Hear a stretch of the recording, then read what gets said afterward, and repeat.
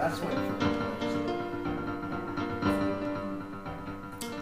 yeah, so uh, human beings are not likely to get off the planet very far. They're not very dangerous to any other civilizations because they just are not they're not cooperative enough to actually make an effort to get off the planet. It's going to take the combined efforts of every culture, and if somebody's still making war, it's going to eat up resources. So as long as warfare is happening, we, meaning the rest of the cultures, the civilizations, not only in this galaxy but in all other universes, are fairly safe from human treachery and brutality. Human beings are very aggressive and very dangerous from that standpoint, but they will never get anywhere. They're just now learning about wormholes, and they won't learn enough about wormholes in time because eventually, within a matter of very short time, they'll blow themselves to smithereens.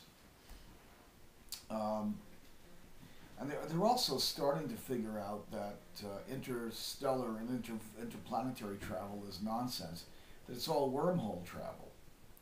What that means to them, though, they won't get.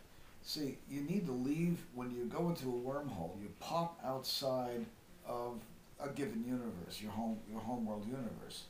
Now you're outside the whole membrane structure entirely, in the void of the void, as it were.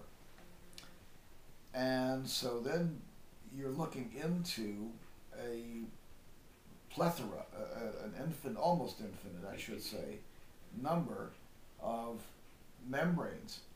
And those membranes each contain a universe.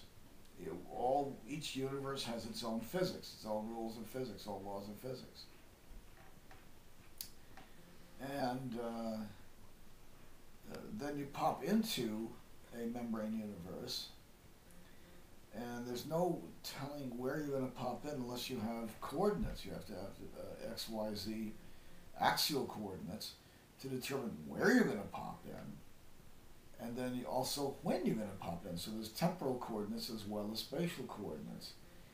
And early on, cultures that are experimenting with interdimensional travel will just go, not realizing that they're not really going to come back, not necessarily going to come back to their home dimension, and they're not necessarily going to come back to the same time in their home dimension, the same time frame. So they learn eventually how to control. Some learn how to control it, some don't. The ones that don't have voyagers out there looking around, but they're never going to get back to their home universe. Except by sheer accident, and then no telling which time frame they'll be in when they do get back there. So you have several controls. One of those controls is spatial coordinates, axial coordinates actually, and the other one, which is called re-entry coordinates, and then the other one is temporal coordinates, where you also go up and down the time frame. See, there's a time. There's an electromagnetic spectrum, there's a time-space spectrum, and time and space are modified the same way that AM and FM systems are. It's a carrier wave, actually, in a sense, and that carrier wave can be modified or modulated.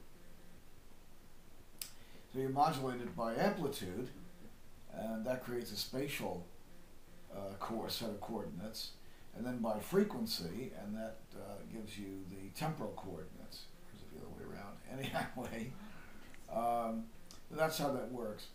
So there's also there's some iffy things about wormholes, because some wormholes are deadly and some are not.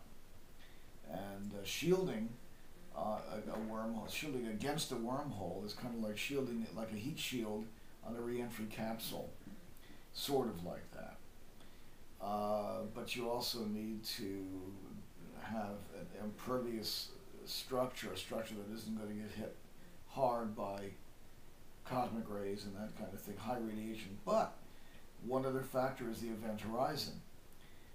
When you hit a black hole, at the very rim of the black hole is where you have an event horizon where you can actually remain intact. If you get sucked into the gravity field, the gravity well, then you lose it. You have to actually pick up the wormhole right at the rim, right at the actual, at the event horizon of the black hole. So you're looping around that and spinning. So spin has a lot to do with it. Spin will be a derivative of quirkiness. And quirkiness is where you'll find the ability to withstand the black hole. Otherwise, you'd be crushed because it has nearly infinite gravity, but it also has nearly infinite non-gravity. So there's a balance game. The event horizon is where that comes into play, and the wormholes can be developed without black holes. You can actually manufacture a wormhole. The wormhole doesn't have to have any particular size, interestingly. It just has to have coordinates, spatial and temporal coordinates. It does not require size. So a big wormhole, small wormhole, those are irrelevant. What actually matters is that it's a connection. It's actually like a wire connection. And you literally go through it as if your electron's going through a wire, in a sense. You get stretched out through the wire, and then instantly there you're actually at all places, you're at all locations along the wormhole. And then you are suddenly at the other end of the wormhole. So you're at the beginning of a wormhole, and then you're at all locations, and then you're at one location again. So it's a question of setting that.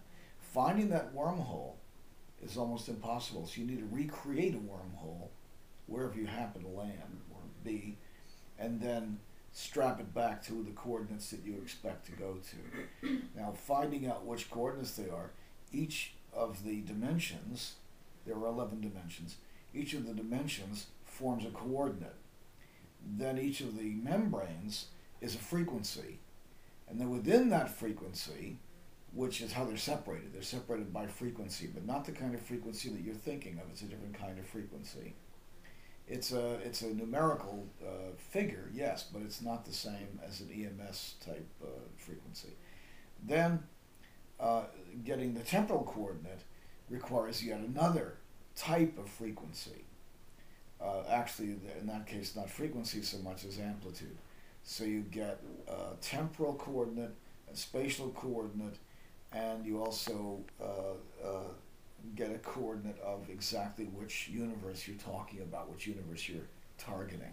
So the target universe, then there's a target spatial coordinate, or set of coordinates, and then a target temporal set of coordinates. A set of coordinates because time is actually a three-dimensional structure. Time has three dimensions just as space has three dimensions. Okay, that's enough right now.